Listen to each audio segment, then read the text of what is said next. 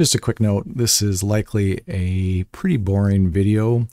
I'm going to spend some time digging into an issue I'm having with not getting back CPU flag information when I make an interrupt call from FreeDOS into my BIOS.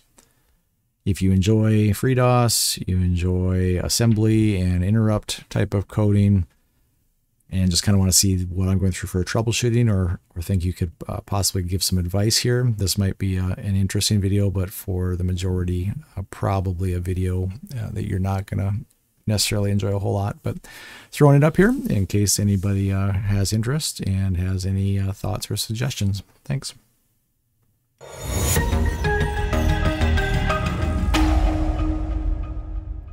In this video, I am talking through an issue I've run into that I haven't been able to find a workaround for.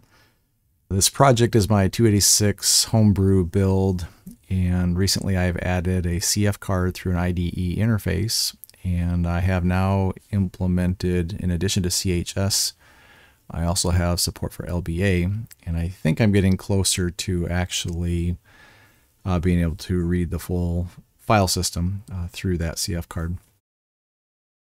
However, I'm running into an issue where when I make an interrupt call from FreeDOS into my BIOS, I'm not getting back updated flags, processor flags. And what you're seeing in this video is just a startup clip. And in the clip, you're seeing it log a whole bunch of verbose logging that I have going out to this serial output from my 286 on the right. And on the left is the VGA output of the system. And I've built a custom kernel, and in that kernel I'm doing some injection, or basically adding some extra tests, for example, to test this interrupt. And I'll flip over to my actual build system here and walk through that. But what I'm expecting to come back on the VGA output, where it's showing that it reads a flags of 0002, I'm expecting to get a different value, like a 65 in hex. And I'll walk through that code and see if any of you have any ideas.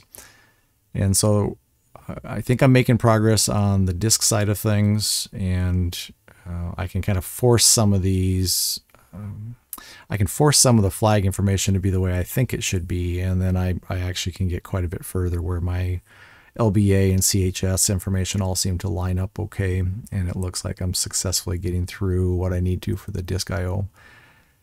But I can't be doing that through all the code, and obviously that's not the right way to do it. So I've got to figure out why, when I submit an interrupt request from FreeDOS, my BIOS receives all the information correctly, and it sets any return registers, including the flags register, and everything comes back to FreeDOS with the exception of the flags. So let me dive into my workbench system just so you can kind of see what I'm looking at here. So here's my development machine with the same output that you just saw from that previous boot up clip. And if I take a look at this for a second, I can scroll up on this output, on my debug output, and first things I do is I print out the CHS information, just so I know cylinders, heads, sectors, etc., and just a bunch of debug information. Here's my first sector on my disk, and that really gets the bootloader going. And then I am logging interrupt calls. So anytime that FreeDOS is making an interrupt call to my BIOS on my 286 board, I am just showing, for example, here interrupt 13 and function 41. And then these are the registers going in, these are the registers coming out. And what you're seeing is registers A, B, C, D, and then CS, DS, ES. And then I have my SI and DI, and then I have my flags. And this is the one where I'm running into issues that the what I'm expecting to be coming back out of these calls is not coming back out. And if I just scroll down maybe to the bottom, towards the bottom of this, what you'll see here is I have this initial ... 1 2 3, and then I say testing interrupt. And so that's just what I'm going to look for over here. See if I can find that. And I'm going to scroll up a little bit more. So here's my init disk, and it would have been before that. Okay, so here's this section, testing interrupt. And what I logged is that I called interrupt 15, and I just grabbed that interrupt. It wasn't being used, but from my FreeDOS, I'm basically raising interrupt 15 or calling interrupt 15 to my system, and I'm sending in these values. And again, I have my A, B, C, D registers, and I had put in some values there. And then I have my CS, DS, ES, and then I can go through and look at my other couple of DI and SI registers, and then my flags. And then coming out of that, what I do is I actually change in my BIOS in that interrupt call. I then put new values into all of those and send it back. And the value that I'm sending out of the interrupt handler is a 43 for the flags register. But once it gets to FreeDOS and I print out the value of the flags register, I am viewing a 0002.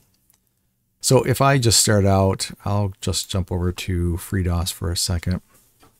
So I have FreeDOS running here in a virtual machine, and this is where I'm actually building.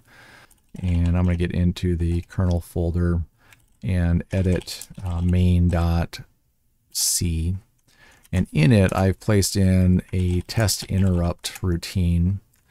And if I get down to that, you can see that here, before I show the sign-on banner, basically what shows this copyright information, I'm going to go ahead and call this procedure of test interrupt, which looks like this. And I use this iret s. I then fill it in and I say, okay, here's my A value, B value, CD. So my A, B, C, D registers, and then DI, SI. And then I call interrupt 15. And then coming out of that, I want to print out all of those values. So I print out A, B, C, D, DI, SI, and then my flags. And I'm just pulling those back from that regs.A, .B, .C, the DI, the SI, and the flags. And that's what I would expect to pull back the proper values. And then what that's going to do is show up here where you see this init test, and you see all these values get filled in. And that is happening. So I can see up here it says, testing interrupt, and then I see the output. And then the question is, what did I see on the 286 side of things? And on the 286 side of things, I can see that there was an interrupt 15 right here that was called. And this is the information that came across. And so what I had set down here was 1122. I can see that 0033, 4455, 6677. And then I can keep on going over the DI. Over here, I'm showing it right here is my 8899, and then my SI is AABB. And I didn't mess with changing CS, DS, or ES. Of course, the code segment would change when it gets to my interrupt, and I didn't touch DS or ES. And then as far as flags, I wouldn't have touched flags. So whatever flags were set on the 280 or on the C code you see on the right would have made it from FreeDOS over, and it looks like it came in as a 46. So then if I maybe slide this off to the side a second and I pull up my source code on my 286, and maybe I'll just slide this to the left half of the screen. Okay, so if I look at my 286 code for a second, I have a interrupt for that 15. So when it comes in, the interrupt is raised from the FreeDOS side of things. It comes in here, and I log out the 15:, which is what you're seeing here. And then I basically grab the value of AX, BX, CX, DX, CS, DS, ES, DI, SI, and then the flags. And so I'm running through all of that and printing it out. and the output you can see here is the 11220033, etc. But then after I read all of that out, I turn around and I set some new values. So I load up, this would be what, a 65 in decimal. So these two flags that I want to set, the 0 flag and also the carry flag, I want to set those. And then I basically take that byte of data and save it to my flags register. I then push my flags register so that I can pop it later before I get out of here so that I don't mess up anything along the way, because that's what I want to be sent out. I then move some values into my ABCD, DI, SI, and you can see what test values I put there. And then on the VGA output, what FreeDOS receives back and prints out then is this 1, 2, 3, 4, that matches 5, 6, 7, 8, 9, A, B, C, D, E, F, 0, 2, 4, 6, 8, and then the 3, 5, 7, 9, but it's printing a flags of 2. And so somewhere I am losing, I'm not getting this 65 sent over, and of course that would show up in hex instead, so what, 41? But I'm not getting that value to come across over here. And I don't think I'm messing up the flags. I'm not great with assembly. I'm fairly new to it, but I've been learning a bunch, but it seems like I should be able to move into my AH. SAHF should allow me then to write that to my flags register. I then push it, and then I end up popping it down here. The only other things I do is some NOPs, and then I do a return. And then when it returns, it's going to go back to that C code, and it's going to be right here. So then I'm going to do a printf, and then I'm going to go ahead and do another printf. And then in that, as I scroll to the right, I get way down here and I have the regs.flags, which I believe is the right way to read that flags that comes back.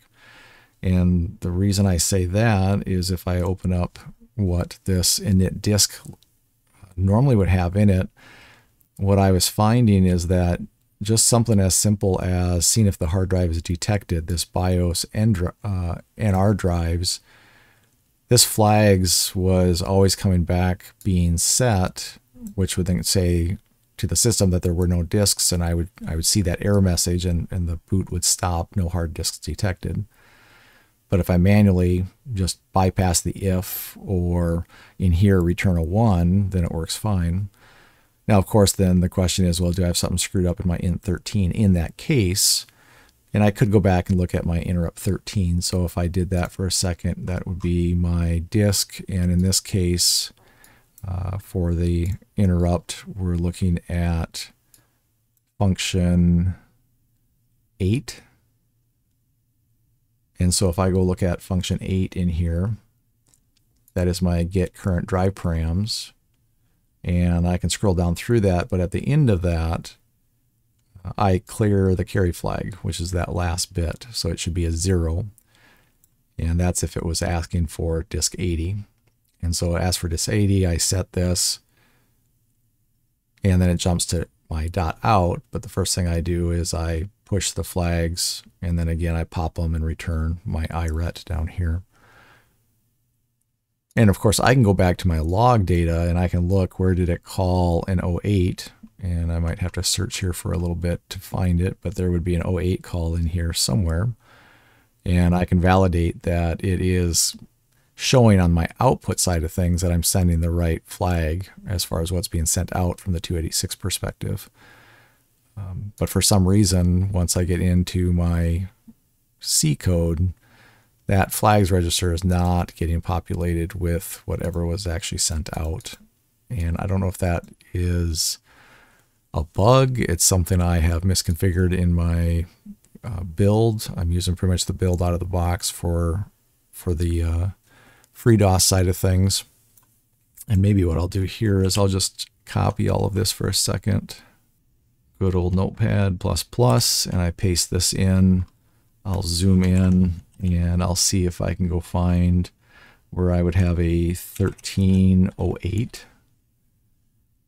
But like here's an example of a 1308 call, and I could look through these, and that would have been not for a disk 80, so let me find one for a disk 80. So maybe here's one I would zoom in on. But that's an example where what I did was return an 86, but somehow, and this is what's coming out of the FreeDOS side of things, what it actually received was a 1622 for flags. So it's not lining up. What I'm saying I want out, by the time I get into FreeDOS and read the .flags, that's not working right. And I could go to the FreeDOS side of things where I'm actually logging this out. And that may or may, let's see if I've got that showing up on my logged output here. Flags, here's this 1622. So what I'm doing is after I make this call, which is interrupt 13, function 8, I pass it disk 80 and all the other registers, and then coming back from that, I have the flags at a value of 86, leaving my BIOS code. But once FreeDOS gets it, it sees it as a 1622 for some reason. And then at that point, I've got problems. So, all of the rest of this code, if I go in and I kind of force FreeDOS and build it to just not look at those flags or just assume that I got back the values that I was hoping to get back in the flags, it'll actually have all the properly calculated information here. So this will match. I'll get essentially a match. It'll get a 991.15.63 instead of this 992.15.63. But then I can continue on where it's then trying to read out additional information from the disk. And it seems like I can get through that the way I would expect to. What I'm looking for is how to figure out what I'm missing here. I should be able to have this type of a call where I fill this in, I set the values, I make the interrupt call, and then coming back out of that, I should then be able to read the flags, but those flags aren't correct, and then it throws off the rest of the logic that's going on. So kind of an interesting problem, and I'm sure the problem could be all over the place, but what I'm doing for this test, again, is I'm going back to my FreeDOS, and in the main of the kernel, I added this procedure. So if anybody's seeing something wrong with that procedure, let me know. I'm putting in some test values, I call the interrupt, and then I turn around and I read out the values. And again, for the flags, I'm just reading regs.flags and expecting that to be whatever I would have set on my BIOS. And my BIOS, if I go back to that for a second, and I pull up that interrupt handler, that's where it's running through this and printing out all the stuff through my debug, setting new values. The new value I'm setting for my flags is this value here, which this should write this value to that flags register, and then I push it, I pop it, and I get out. And in the middle, I do printing of the flags register just to see if that all looks correct. And what I do is when it comes to the flags and I get down here, I do load up the flags back into AH, and then I store it into a piece of memory, and then I jump to this routine, I read it back, and that's just so that along the way, I don't have to worry about something else messing up those flags. And I think this should be accurate, what I'm expecting to see. And maybe I've got something wrong there, but again, if this is setting it, pushing it, and then I don't pop it until down here, at that point I should have this flags register that looks like that. And then I'm doing an I return, and a NOP shouldn't be messing with my flags, I don't think. But that's what I've got to figure out. And other things maybe, I guess, as I'm looking at code, I know back on the code over here in the kernel, there's also a file. Let me see if I can find it.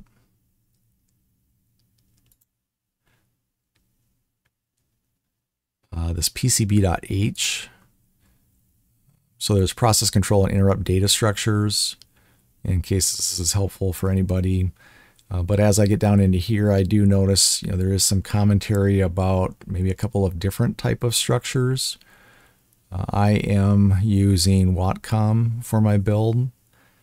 This is talking MSC. I assume that's Microsoft's compiler or Borland. And I notice the structures are a little bit different. Flags at 26 versus 28. But again, when the flags comes back, it's reading the old value. So it's like it never even got set. And maybe that's because it's writing at 26 instead of 28 or something like that.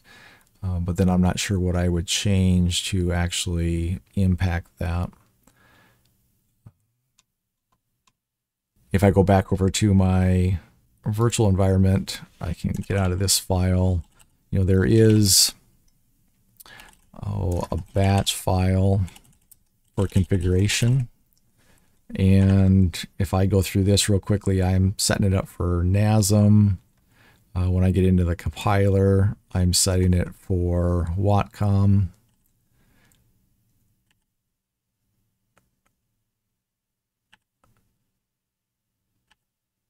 I'm setting my CPU to 86. I don't believe 286 is a valid option, so it's 86, 186, or 386, and 186 I think is more of an embedded type of version of the 8086. So I'm using 86, and I'm using FAT16, and that's about it as far as this configuration is concerned. So I'm sure I'm missing something. I am not an assembly or C expert, so I definitely could be doing something incorrectly there, or maybe I have something misconfigured, or maybe this is a bug. I've been doing some searching. I'm not finding anything that jumps out as far as a known issue as far as this is concerned. I think as far as NASM, I could probably take a look at what version I'm using, and I thought there was a switch to get the version.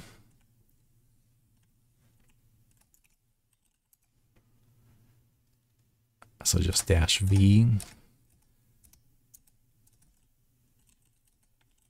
So my NASM is version 2.15.05. And as far as the FreeDOS source, this should be the latest that has been available on the GitHub site for it. And I'm not sure, maybe release or README. Let me take a look at that.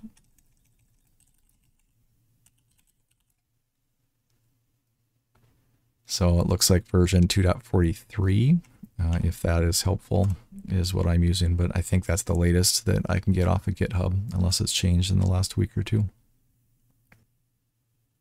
So I think that is about it as far as my setup. And I've got the Watcom, I've got the source code. I think there is a ZP1, I believe is how it's set, in case it has to do with some alignment issue going on here. I don't know if that's right or not. And I think that's here in this Watcom.make. And the flags include this ZP1, which I believe is how it should be set. And also down in this PCB file that I was in earlier, when it looked at that, it said that ZP1 must be set to 1, and I've not changed that. So if I go out to that file, or I go to my build file, I should see that these are all what you see here. There aren't any changes that I've made to that type of ZP setting. That's about it. So probably not the most interesting video, but that's where I'm stuck, and I'm going to be doing some digging. I'll probably do some posting out on whether it's Reddit or other locations, communities I can find, if anybody happens to have any ideas on this. I appreciate any help or tips or suggestions anybody might have. Thanks.